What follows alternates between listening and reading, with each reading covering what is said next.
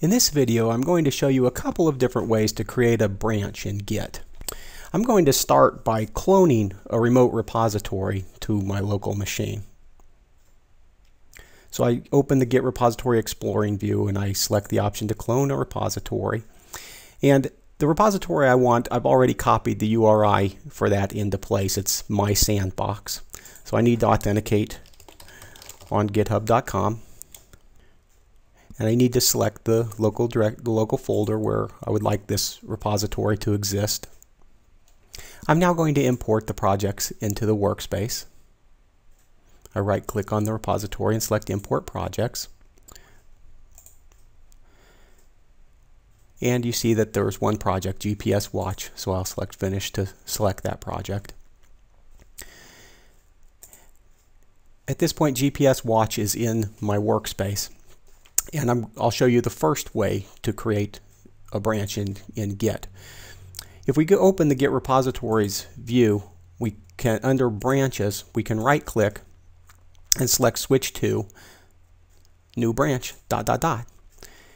At this point we simply create a name for the branch.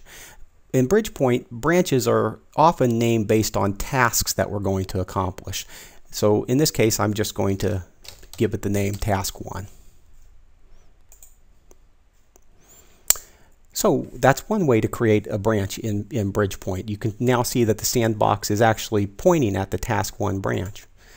I'll switch back to the master branch now by right-clicking on the repository and selecting the master branch. At this point I'll show you a second way to create a branch. We'll go to the Java perspective, right-click on any file in the project and select the history for this file by selecting Team Show in History. At this point we see all the history for this file, and you can see that the task 1 branch is created here, and it's got the same identifier as master because there have been no changes here. But an easy way to create a branch is from the history perspective.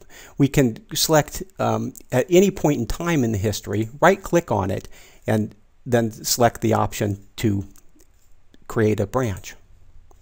And we give the branch a name just as we did previously. In this case I'll call the branch task 2, and I'll select the option to go ahead and check out that branch. So now you can see that we've switched to the task 2 branch. Congratulations, I've shown you 2 different ways now to create branches in Git.